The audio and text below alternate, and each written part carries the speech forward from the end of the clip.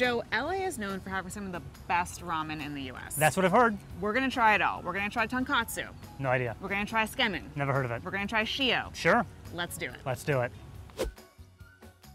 Since Joe and I are somewhat new to Los Angeles, we called in a ringer. Meet Mark Hoshi. He's a former ramen chef and runs Ramen Culture. His mission is to help people understand more about the ramen industry as a whole. We talked to Mark and combed through the usual suspects like Eater, Yelp, and Instagram to find the absolute best ramen in LA.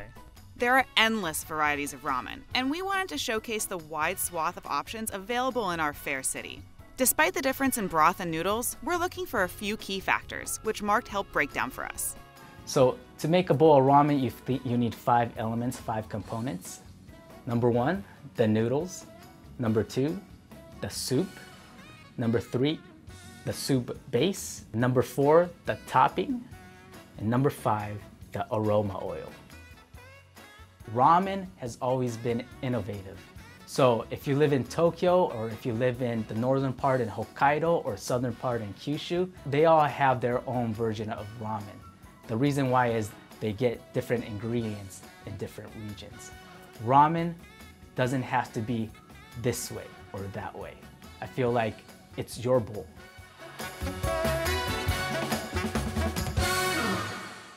Our first step is Daikokuya, which has been an LA staple since 2002.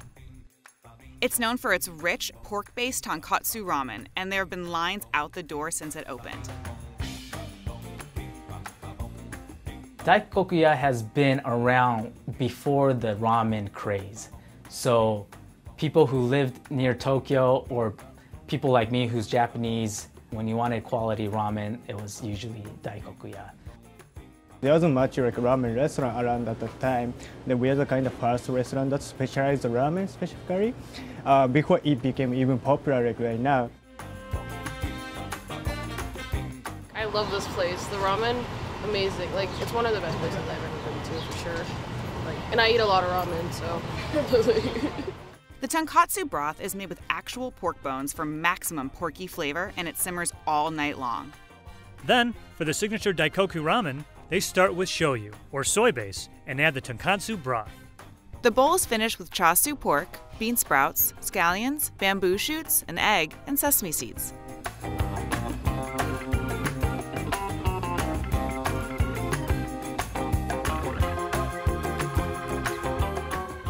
This looks incredible. It smells like pork fat. It smells perfect. Allow me to embarrass myself by trying to do this the way it's supposed to. I like to do it like put a little broth in here, Uh-huh.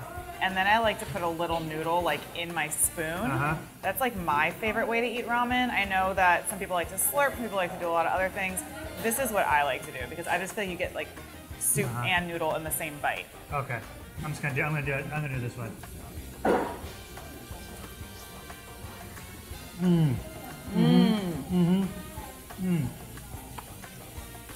Oh yeah. Wow. It's really fatty, really rich, That broth. Oh, that broth is amazing. but like low-key. I'm gonna add a little bit more garlic into mine. I like it to be stinky. The noodle, just with the broth, absolutely incredible flavor, right? And then the second hits your lips, you're like, yep, I can see why everyone's standing in line and wants this, you know? The noodles are perfectly al dente. They're nice and chewy. And I like that they're like a little curly, so they like pick up on all the broth. I've been eyeing this pork for a while. We saw my guy slicing it back there. Look at that. Look at that perfect piece of pork. Which camera one? Camera two? Camera? Look at that pork. What's the pork taste like? I'm about to go in. You It explain tastes while like I pork eat. perfection.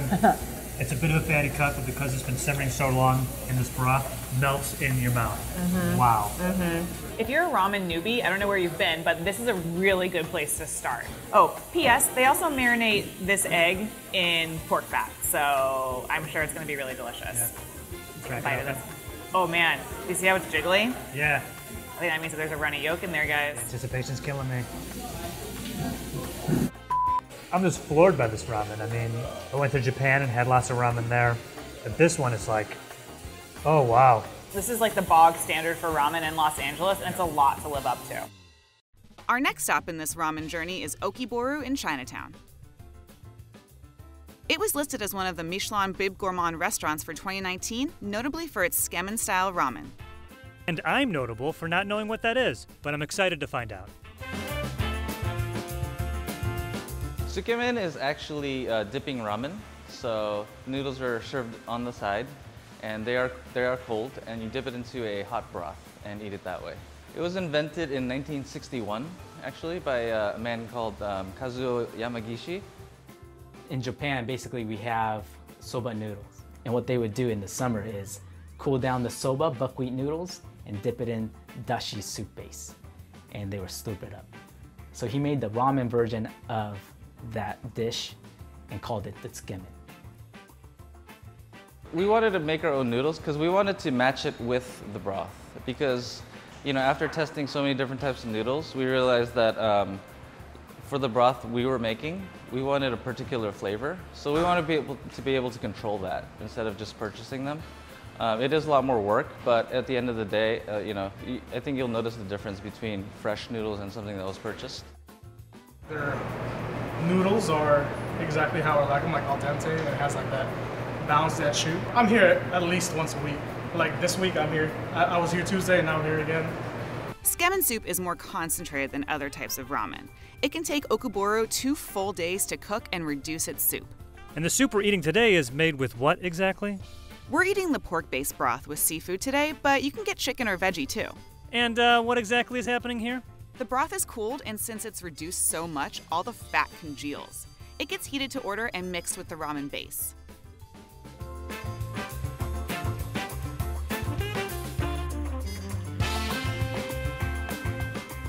All right, I'm going to show you guys how to eat this. Great. Okay. I need so help. First, the lime is actually for the noodles. So you're just going to squeeze the juice on there. Okay. The broth is rich, so the lime juice helps with balance it out a little bit. Okay, Yeah. cool. And then you're going to take some of these noodles. Uh-huh.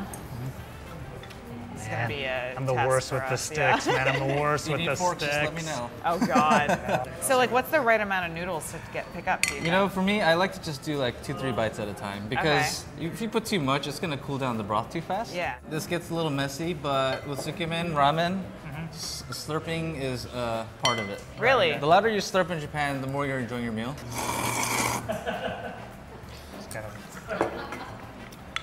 The people love it. All right. Ready, Joe? Yeah, let's do this.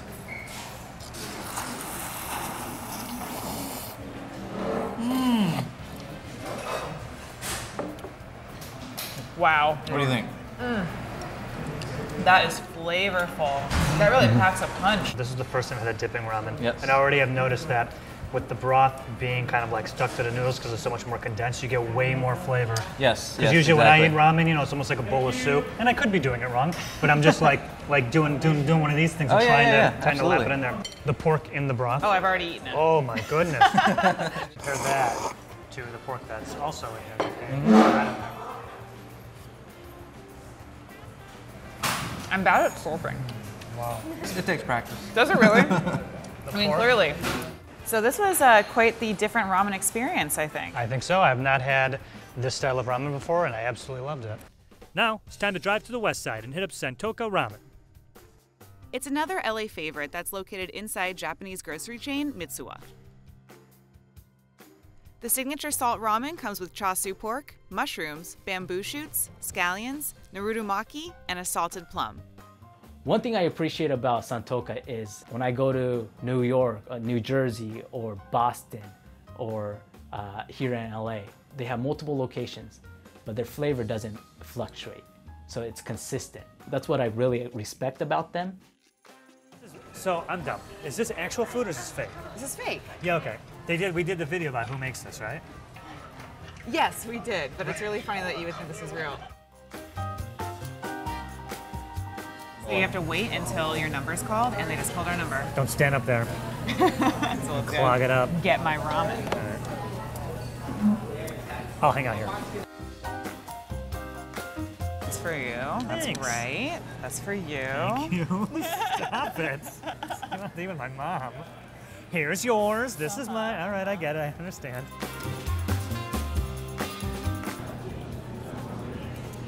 Wow. I like that a lot. Oh, I love it. And you know, it's not too salty.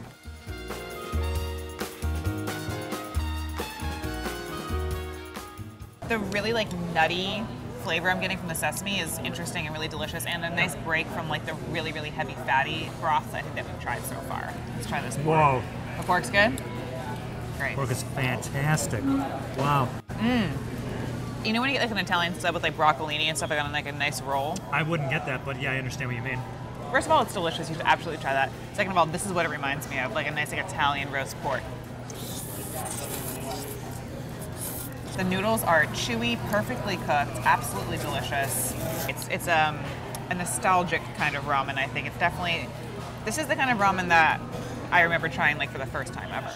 The noodle consistency, like these really thin ones, you know, almost like the instant ramen you would get. By the way, instant ramen is the absolute best. I love it, so that's not a dig on noodles or instant ramen. It's not at all. What I like about this one is everything is really coming together perfectly, just creating this experience where you get a little bit of everything. We saved the most gut-busting ramen for last with Sujita Annex. They serve Jiro-style ramen here, which can sometimes have up to 1,600 calories per bowl. Yikes! The style is basically known for their thick noodles and also their rich, fatty pork broth with shoyu base, and it has bean sprouts and cabbages as a topping. After I eat a bowl of Jiro, it's like a bad hangover. It's good. You're having a good time eating. It's amazing. But then you realize you ate too much. The acid's right, the garlic's right, yeah. I mean, you smell for a little bit afterwards, but it's worth it. I think garlic and fat makes the best broth, and people love it. Wouldn't say there's a right way to eat ramen. Sujita Annex and Jiro-style ramen as a whole is known for adding extra pork fat to the broth. It's so fatty, you can pick up pieces of fat with chopsticks. So we have ourselves some Jiro-style ramen. It's got extra back fat on the top. Extra back fat, please. Yep. It's really, really rich. It's not, I don't think, advisable to eat a whole bowl by yourself, but I see some great souls around here that are kind of going for it. There was a sign that said each you have to get one, so I think people were getting used to just splitting one. They're like, nah, It's rich. This is the richest ramen we'll have on this adventure.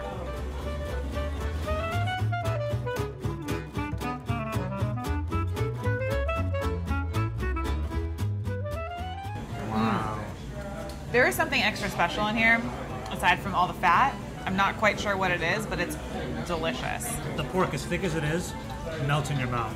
It just falls apart the second you bite into it. All right, I'm gonna go for it. It is so juicy and soft. Right? Oh my God. This is sensational. The pork itself is incredibly flavorful and a little sweet on the outside too. The noodles, they go up like lightning fast because they're just dripping with fat.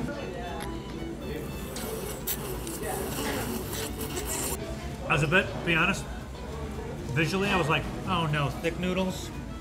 These are awesome. But these are actually pretty incredible. All in all, like for as heavy as this is, it's delicious. It's rich, it's fatty, it's greasy. It's almost like the junk food of ramen. You think so? Yeah, absolutely. And now it's finally time to choose the best of the best. All right, so we've eaten a lot of ramen. A lot of ramen. 4 kinds of ramen. 4 great kinds of ramen. And now we're picking the winner, the best ramen in LA. Let's do it. And I look at my phone because I don't want to spell it wrong. Sid, life's about hard choices, and we have to make an incredibly hard choice. Which of the 4 were the best of the best in Los Angeles? I felt like it was an easy choice for me. Okay, I did not. Really? I was down, there was 3 that I was like, that on any day could be the best one. I had to really think about it. All right, ready? Ready, 1, 2, 2, 3. I knew you were gonna pick that. Why'd you know? You have better handwriting than me, Thank I will you. say. Thank you. All right, so we gotta break this down. Okay. There can only be one. There can only be one. The reason I'm picking Okiboru is those handmade noodles, man. They were so good. Yeah. I love that you could add lime to the noodles. I loved that citrus element to like the rich soup. I don't even remember that. Yeah, Shiro's nice. Yeah. And I really just, you know, I loved dipping the noodles in the broth and like getting a good amount of everything in one bite as opposed to trying to like, you know, figure out how to get like soup and noodle in the same bite. Points off for that place for the exact thing, that dipping. I know that's the style, but for me, this was, first of all, a classic ramen bowl. And also, I mean, hey man, the whole thing was super fatty, and that makes it taste really good. The second we tasted it, I was like, oh man, I know this probably isn't the best for me, but this flavor is incredible. Just something about it just cranked it up to 11 for me. And every bite with the broth, the meat, the noodles, everything was just soaked in this rich fat that I just couldn't get enough of. We have to decide on one winner. Yeah, okay. And the reason that I'm going to go ahead and agree with you and pick Tsujita is because it was my second favorite, and it is really, really delicious. And Okiburu is tsukemen, which people could potentially argue is not like a traditional ramen. Fair enough. And Jiro style is not as well known as it should be, and absolutely delicious. So we can go ahead and declare Tsujita the winner. You hear that, Tsujita? When I come in, I want a table right away. I'm not waiting. I just hooked you guys up. All right, well, until next time, let us know what we missed. There's a lot of ramen in LA, and we just scratched the surface. That's right. So until next time.